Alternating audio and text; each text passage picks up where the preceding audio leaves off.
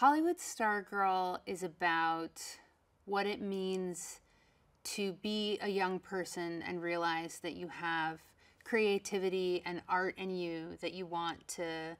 get out and share, and finding the people that you get to do that with, and hopefully they end up also being your friends. So it's about finding your community of artists that you get to make things with. Grace VanderWaal, who plays Stargirl, was 14 in the first film, and then by the time we were writing this, she was 17. And so we also wanted to honor the ways in which Grace had grown up and changed and matured as a person, as an artist, and have that reflected in Stargirl's growth as well. I can't imagine more perfect actors to play those brothers. And the most special part about it was that that didn't just show up on camera, like for us to be lucky, like watching Grace and Elijah and TJ actually become that trio and hang out off set and like develop that bond for real, and then to watch that show up on